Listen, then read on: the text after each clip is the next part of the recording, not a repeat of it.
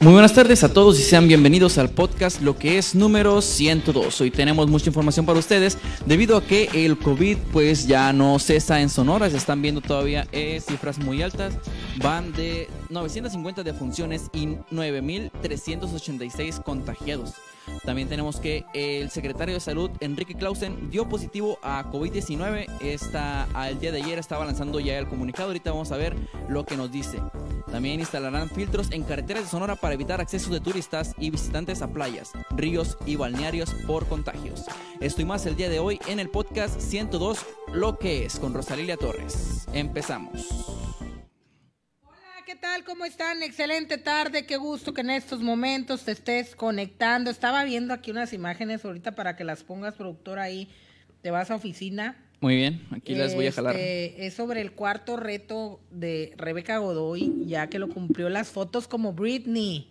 Entonces vamos a ver ahorita las imágenes por los que hemos estado siguiendo ahí a detalle todo lo que está pasando con nuestra querida amiga Rebeca, que está, haciendo su lista, que la platicaba ella en video y seguramente tú lo viste o lo compartiste, es este video, ¿no? De Rebeca Godoy. Bien, y vámonos rápidamente con decirte que estamos transmitiendo en vivo a través de Mundo Real Noticias. Te invito a Ser Feliz Yo Pago, podcast Lo que es, Rosalía Torres Noticias. También estamos en plataformas digitales. Ahorita vamos a hacer la rifa del sushi, ¿o a qué horas? Ahorita en unos momentos más, al rato después de este podcast, terminando este podcast, se hace la rifa. Ok, van a hacer la rifa de los 100 programas, los 100 episodios que tuvimos de podcast. Y rifamos una rosca de sushi para que, ahorita quienes están mandando mensajes de que querían saber a qué horas va a ser la rifa, ahorita al término del podcast la van a hacer el equipo aquí de Mundo Real Noticias. Ya tengo listas las imágenes, ahí si quieres comentarlo. Vamos a verlas. Esta es Rebeca Godoy recreando las fotos de Britney, la conocida cantante aquí que se hizo muy famosa por esas fotos virales. ¿Estaban en su lista de deseos, Rosalía? Sí, estaban en su lista de deseos y ella publicó: punto 4 cumplido. Fui Britney por una noche. Debo confesarles que este era el único punto que venía disfrazado en mi bucket list. En realidad mi intención era que Freddie me ayudara a retratar de manera muy sutil y artística y respetuosa las marcas que el cáncer de mama ha dejado en mi cuerpo. Fue un momento muy íntimo y especial para mí en una sesión de fotos realizando yoga con el torso descubierto. Fue un regalo y un momento que voy a atesorar en mi memoria por siempre. Y lo de Britney, pues aquí está. Fue algo que a muchas personas les causó simpatía y tenía que cumplir. Gracias Dios por cada momento que me permites vivir. Hágase en mí tu voluntad. Feliz Julio, hashtag Britney Spears, hashtag hija de Dios. Ahí están las imágenes de Rebeca Godoy y que son las imágenes de Britney. ¿Se acuerdan cuando le pegó al carro del paparazzi, no? Que ahí está la Britney pelona cuando estaba muy, muy, muy enojada. Ahorita la vamos a subir, pero ahí está parte de el punto 4 que Rebeca Godoy nos había dicho que quería hacer. Bien, la Secretaría de Salud confirmó ayer 41 nuevos decesos por COVID en Sonora, además de 409 casos de la enfermedad, un total de 950 defunciones, 9.386 enfermos. Fíjate cómo subieron, ¿eh? Ayer en la noche estaba yo diciendo 8,000, creo que 8,400 más o menos los casos que decía, un poquito más. Y como ya ahorita ya estamos a más de 9,000. Los 41 fallecimientos ocurrieron en 28 hombres y 13 mujeres. Ellos iniciaron síntomas entre el 18 de mayo y el 24 de junio. Fallecieron entre el 18 y 30 de junio, cuyas edades oscilan entre los 22 y 85 años de edad.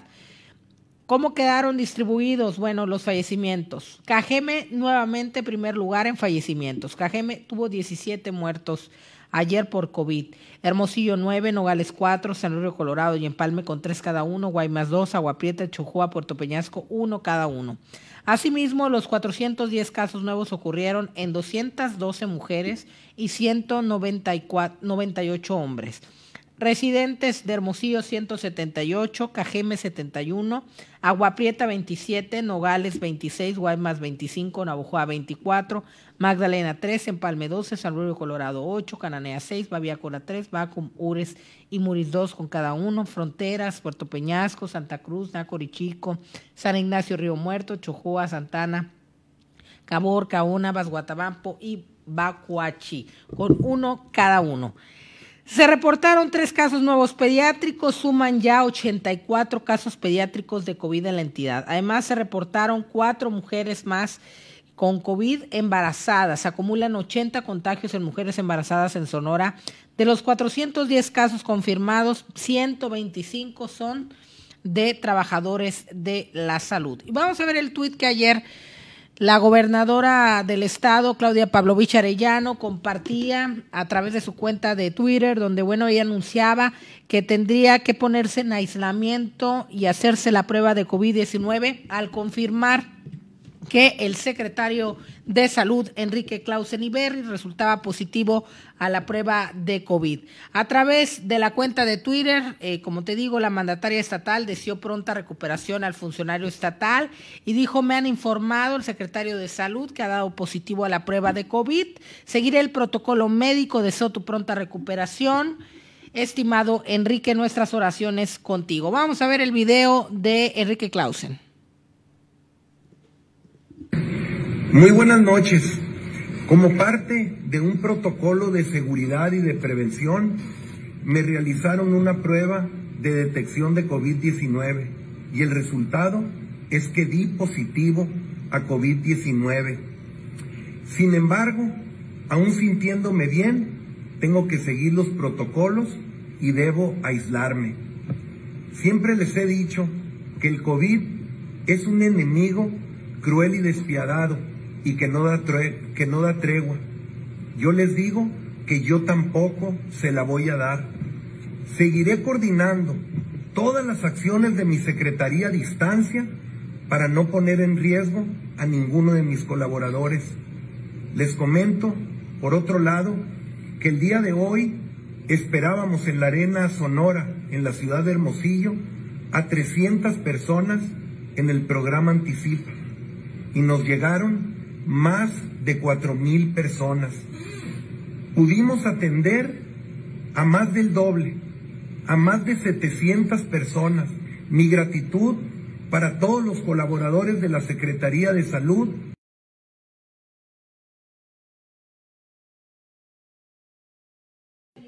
Quien da a conocer esta información, donde, bueno, lamentablemente anuncia que por haber pues estado en contacto y se contagió Enrique Clausen Iberri.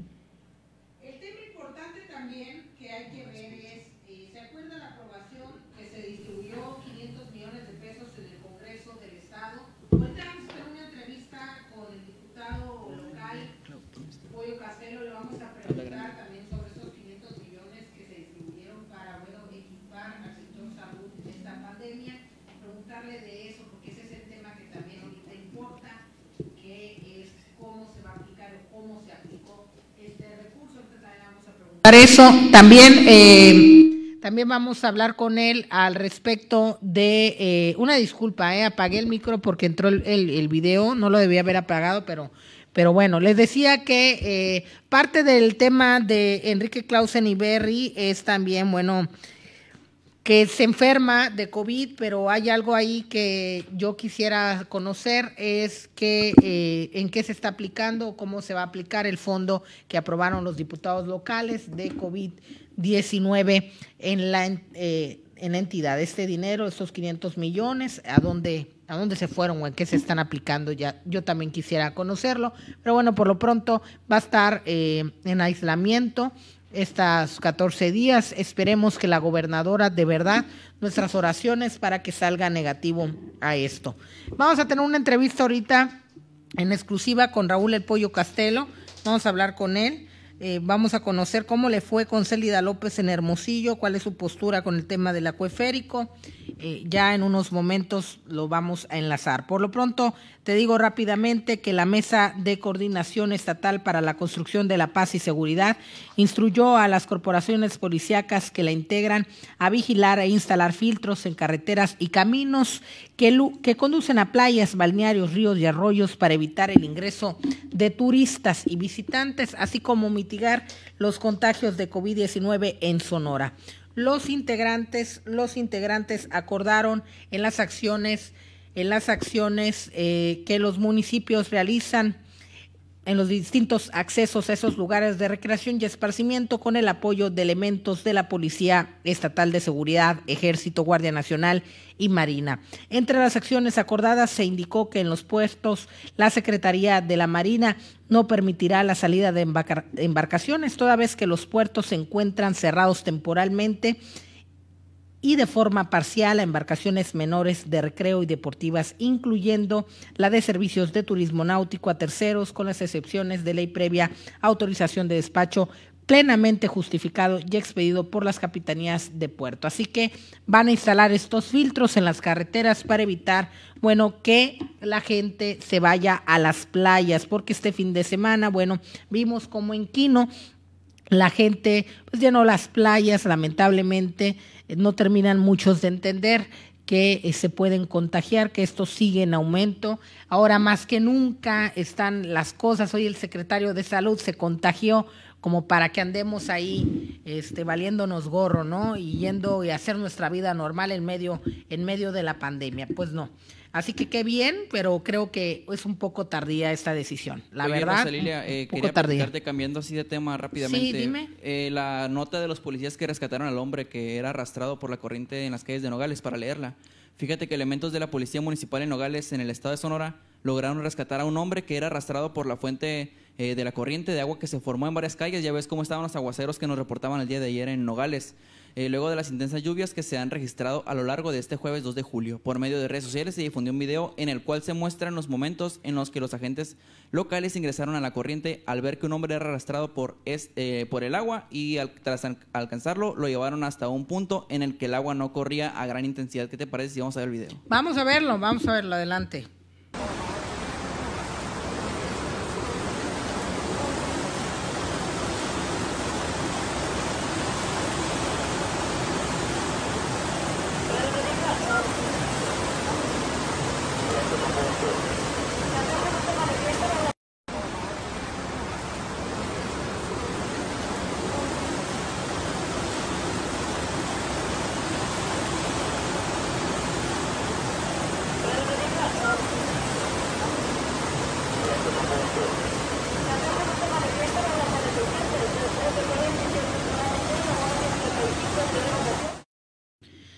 A ver, vuelve a poner estas imágenes, por favor. Me impresiona ver el actuar de los policías. Vamos a ver el video. Esto pasó en Nogales. Ayer hubo, pues ya saben cómo se pone ahí que se desbordan los ríos en Nogales. Ya vamos a pasar ahorita con la entrevista de Raúl, el Pollo Castelo, pero estamos viendo estas imágenes en este momento. Ve los policías, qué valientes. Se lo llevó la corriente de las lluvias. Ahí en Nogales este hombre y los policías municipales se metieron a salvarlo. Vea las imágenes de este acto heroico que realizaron los elementos de la Policía Municipal de Nogales. Un aplauso, la verdad, para ellos. Un aplauso para estos elementos. Todos unos héroes. Ojalá que el alcalde Puyol pues se ponga las pilas ahí, ¿no? Con algún bonito o algo. Yo sé que ellos no lo hicieron por eso, pero pues excelente actuar de los policías de Nogales. Y tengo ya la línea telefónica y lo saludo con mucho gusto. Después lo vamos a invitar para que esté aquí en vivo de manera presencial a Raúl el Pollo Castelo. Raúl, ¿cómo estás? Buenas tardes. Buenas tardes, Rosy. Muy bien y con mucho gusto acepto ir al programa. Ah, muy bien, Pollo, porque no habíamos contado con tu presencia aquí, pero ahorita no podemos con el medio de la pandemia, ¿verdad? Pero andas chambeando mucho, ahí te sigo en redes sociales, veo lo que andas haciendo. ¿Cómo van las cosas en el Congreso del Estado, Raúl? ¿Cómo va tu trabajo? Acabamos de tener una reunión de trabajo en línea, de forma virtual, en relación a la ley Olimpia. En ese sentido, estuvimos haciéndole ahí unas adecuaciones, unas adiciones y buscando la forma de no comprometer lo que le corresponde a las facultades del federal. Vamos a tener otra reunión la próxima semana, más o menos el día miércoles, y un día después trataríamos de pasar el dictamen en favor de la ley Olimpia. Excelente, vamos a estar ahí. Que contempla tipificar el delito sí. de acoso digital, de los medios digitales, ¿no? Principalmente. El acoso de las famosas fake news y demás. Exacto, sí.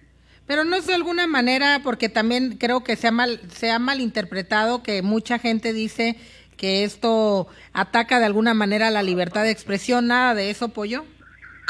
Eso lo estamos haciendo a un lado, de hecho, lo que se le dijo la ley Mordaza.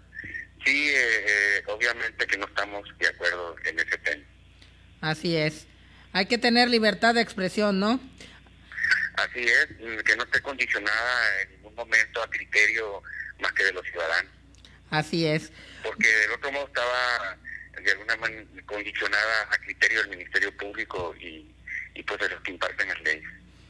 Raúl, algo que te quiero preguntar, ya ves que ayer anunció el secretario de Salud, Enrique Clausen Iberri, que se había contagiado por COVID, la gobernadora se iba a poner en aislamiento. Te pregunto, los 500 millones que se redireccionaron para fortalecer, equipar al sector salud en esta pandemia, ¿ya les han dicho en qué se está utilizando, cómo se está ejerciendo por parte de la Secretaría de Salud?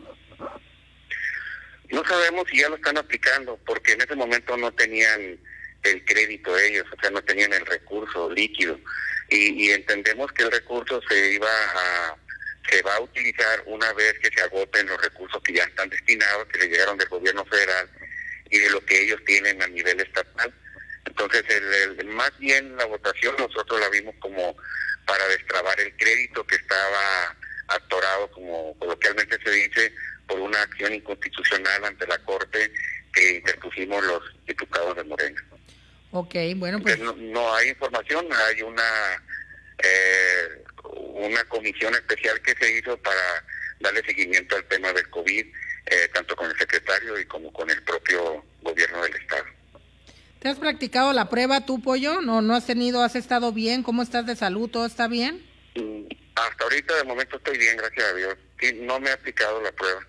Sin nada, sin síntomas. La gente de tu equipo, todo está bien.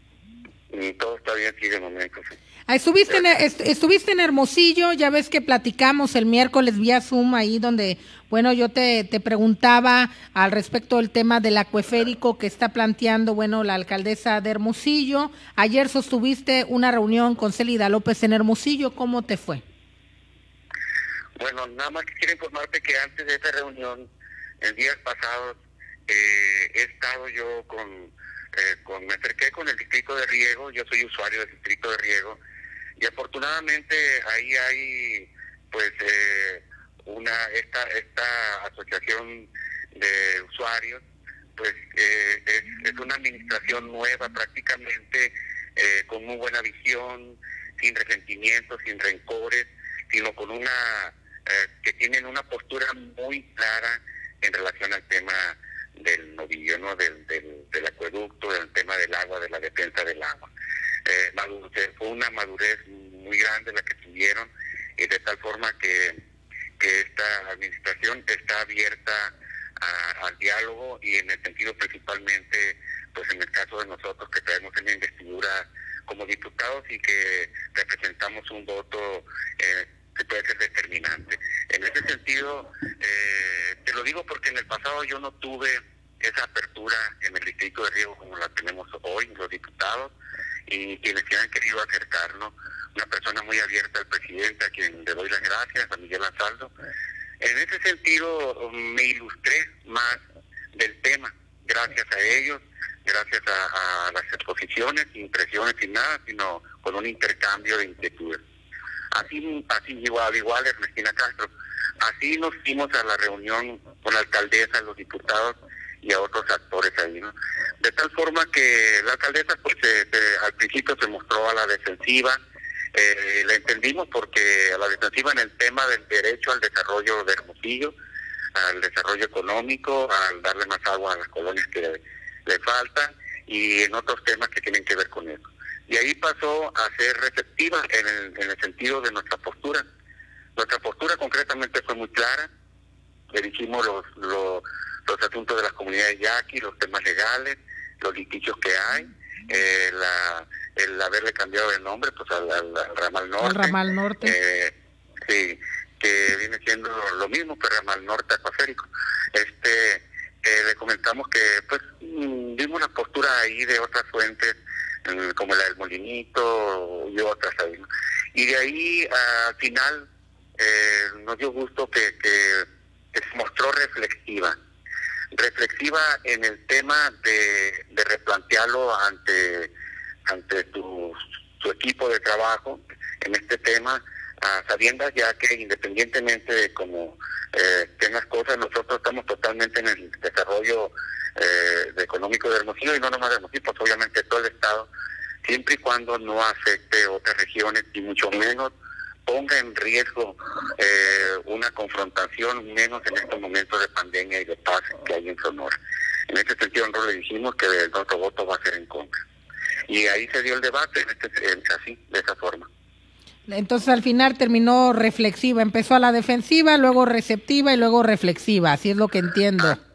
Así es, al final pues fue un buen final, ¿no? Porque puso en esa apertura, y por otro lado, en el análisis en el Congreso del Estado, pues va a pasar por la Comisión de Hacienda, donde un servidor es integrante de esas comisiones, igual Rogelio Díaz Brown, bueno, de aquí de Cajeme, el Giri también, y ahí estamos viendo algunas situaciones que pudiera ser que las tengamos que regresar al municipio para que la puedan sustentar más, no lo que es la iniciativa.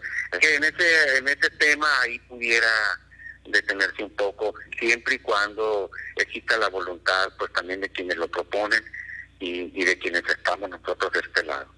¿Cuál a tu criterio, Pollo, sería, de la plática que sostuvieron con la alcaldesa, sería la solución correcta para Hermosillo en el tema de la distribución de agua? ¿Cuál tú, a tu criterio, lejos del acueférico, cuál pudiera ser la solución que deberían ahí de replantearse el equipo de trabajo de Célida López? Bueno, ahí le dejamos muy claro nosotros que por favor no nos dijera que no era agua del Novillo, sino más bien que nos diga que es agua del Novillo, que eso quede claro, ¿no? No hay otra fuente más confiable y al 100% que la del Novillo. Entonces, en ese sentido, lo que yo sugiero, pues que la retire, y ya que la retire, se reúna con el distrito de riego, no para pactar el tema del Novillo, sino para que el distrito también le dé una opinión de sugerencia de otras fuentes que hay ahí en la ciudad de Hermosillo. Y por ejemplo, yo en una revisión que hice, los productores allá tienen como 850 millones de metros cúbicos y solamente le tienen dado el 8% a la ciudad. Okay. Ese tipo de temas tendrían ellos. ¿Por qué? Porque tiene que ver también con el tema de nosotros, de la cuarta transformación y de la justicia social que se le debe hacer a los ciudadanos en general, ¿no? Y más a las ciudades. Hay temas donde pudieran ellos tener otras fuentes para resolver por lo menos esto que desea la alcaldesa, pero esa parte no la tengo sumamente clara. Sé que el distrito, que la gente de Hermosillo pudieran hacer un equipo donde hagan a un lado poder tomar agua del Novillo y buscar los mecanismos más prácticos y económicos que sean otras fuentes. ¿Por qué antes, Pollo, y te pregunto aprovechando, haciendo referencia a lo que decías, antes no tuve esa apertura con la gente del distrito de riego, ahora sí la tengo, y te pregunto, ¿por qué antes sí estabas a favor del Sonora sí y ahora del acueférico no? Quiero conocer realmente la diferencia ahí. No, antes el distrito no tuvo la apertura con nosotros. Sí. Aún siendo yo usuario. Sí. Es al revés, pues. Ahora sí la tiene. Ahora me senté, me ayudaron, me ilustraron, lo cual agradezco mucho. Antes yo pedía una ¿cómo quisiera? Una negociación de otro nivel, vamos a decirlo con mucho respeto, como la de la Costeleche. Sí. Una negociación, eso es lo que pedía yo. Yo estoy de acuerdo con lo que pasó en la Costeleche, porque fue una negociación en el ganar-ganar. Ya si alguien engaña a otro, pues ya se tocó boleto. Fue una negociación en el ganar-ganar, y ahí está bien, claro que estamos de acuerdo. Yo peleé por algo así, luchaba desde mi trinchera como ciudadano, sin ninguna investidura, nunca fui funcionario, absolutamente nada. Pero sí te quiero aprovechar la pregunta para decirte también que hubo quienes sí tenían la investidura y sí ofrecieron cerrar el acueducto. El trienio pasado, la gobernadora Claudia Palovis, pues está gobernando, era presidente Faustino Félix del PRI, el PRI allá en Hermosillo, el Congreso del Estado totalmente mayoría priista, el Congreso Federal la mayoría de diputados federales. Se llevaron carro completo el PRI, de hecho, por el tema del no al novillo, ¿no? Ah, bueno, y no cerraron el acueducto. Tuvieron en sus manos la forma de cerrar el acueducto, no lo hicieron. No nomás no lo hicieron, sino que le están dando seguimiento al proyecto del Sonora, sí. Entonces es una cuestión muy incongruente. No nada más han hecho todo eso, sino que abandonaron al distrito de riego en todos los aspectos, no nada más en lo del novillo, sino en el respaldo total como una fuente, como parte de un sector productivo determinante en el Valle del Yaqui. En ese sentido, pues obviamente, no nada más eso, Rosy, sino que los diputados como Faustino Félix en ese entonces y otros diputados federales le etiquetaron, aquí venían y encabezaban luchas y se iban a la Diputación Federal, al Congreso, y le etiquetaban recursos a la independencia. Ahí está la historia. La historia está registrada. Entonces, ¿qué te quiere decir con eso? Que simularon, traicionaron y abandonaron. Y yo no voy a andar con simulaciones, los que me conocen saben, yo no voy a andar con simulaciones y con todo respeto ni con fregaderitas políticas. Entonces, por lo pronto, en conclusión, Pollo, muy interesante lo que nos platicas. Tu voto va a ser en contra del acueférico y se le va a regresar el documento que presenta el Congreso del Estado, el Ayuntamiento de Hermosillo, para que aclaren algunas inconsistencias. En este caso está Rogelio Díaz Brown, estás tú, está el CIRI, y eso se va a revisar. Pero pueden tener la seguridad en Cajeme de que vas a votar en contra de este proyecto. Y que algo que por lo menos mi voto es en contra, sí. Algo que quiero recabar de lo que dijiste, Pollo. Que dijiste, le dijimos a la alcaldesa de Hermosillo que no diga, o sea, prácticamente que su discurso no diga que no va a agarrar ni un litro del novillo. Eso es falso, o sea, de ahí lo van a agarrar, de ahí se está planteando.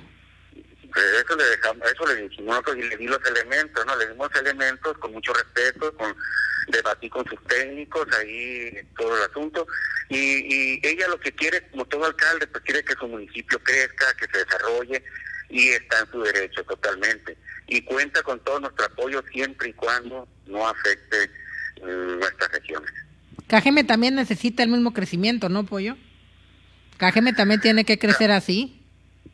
Cajeme tiene que crecer así. Aquí mira, hay algo que me hace ruido, ¿no? Y hay que decirlo con las letras completas. Para que ella tenga el agua, el gobierno del Estado tiene la concesión. De una manera extraña, se le concesionó el llave del novillo al gobierno del Estado cuando debió habérsele concesionado al municipio. Entonces, aquí el gobierno del Estado tiene que ver. Si un municipio como Hermosillo está pretendiendo crecer de una manera muy fuerte económicamente, donde la parte de llevar al agua a las colinas pues es mínima, hay que decirlo así, pues, o sea, finalmente los del distrito también se lo van a decir. Entonces, no está mal. Lo que está mal es que piensen que no nos vamos a dar cuenta. Eso está mal. Entonces, ahí habría que tener la opinión de la gobernadora en ese sentido, pues ellos tienen la concesión, ellos tienen también muchos de los permisos que tienen que otorgar. Hay una suspensión de una obra. Entonces, todo eso tienen que retomarlo, pues, y más que los actores que están ahí en el gobierno del Estado, pues, en la Secretaría de Agricultura la encabeza un KGMS y está también ahí nuestro amigo Juan Leiva.